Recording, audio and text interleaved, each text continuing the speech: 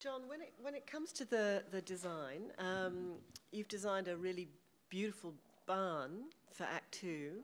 Well, all the design's beautiful, but the barn is very striking, and it reminded me a little bit of the barn in Peter Weir's Witness. You've worked with Peter Weir, although not on that particular film.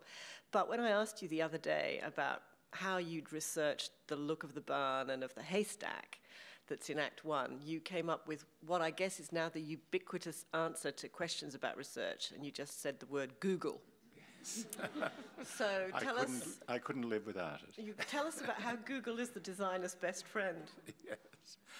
Well, if you're doing research these days, you don't have to go to a library, you just tap in American barns, and up come all these images, and you look at them and you distill ideas from them. And that's not the only way I designed the opera, but that was the beginning of the idea. And I saw one particular barn which had lots of slats with the light beaming through, and I thought, oh, that's the way I wanted to look. So I went on from there.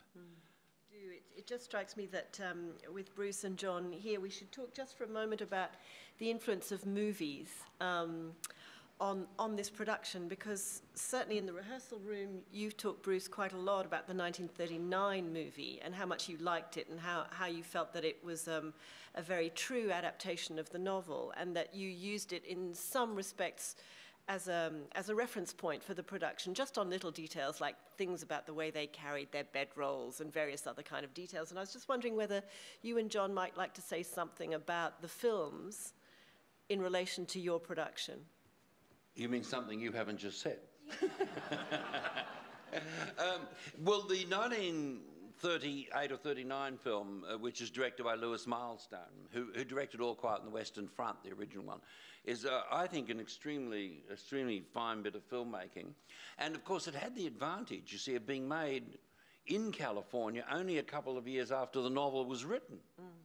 And so we did look at it to help us with the costumes and details of the dressing in the bunkhouse, and yes, the bedrolls that they slept in. I got the people here at Opera Australia, the props people, to copy them, more or less, so that we knew what was in them. There was a blanket, there was cups and things like that.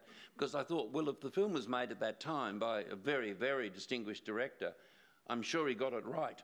And it did help a lot with the authenticity, because although I think I spent a lot of my childhood on a farm near Coolo, run by my uncle, and I used to watch the shearers come every year to shear the sheep, and they lived in a place that was very like what we have in this, and that helped me a lot too.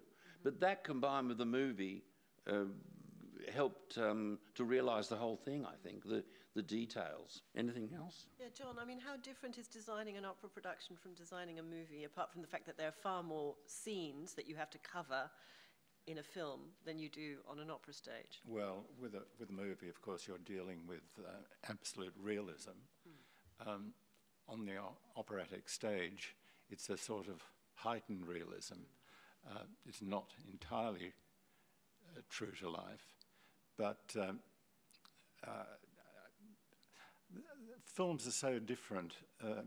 The technique is different, the timing is different. I think I basically prefer to work on the stage. Yes, well, there are lots of... But working with Bruce always insists on realism, so I have to... You sound critical. No, I have to sneak in a few unrealistic elements.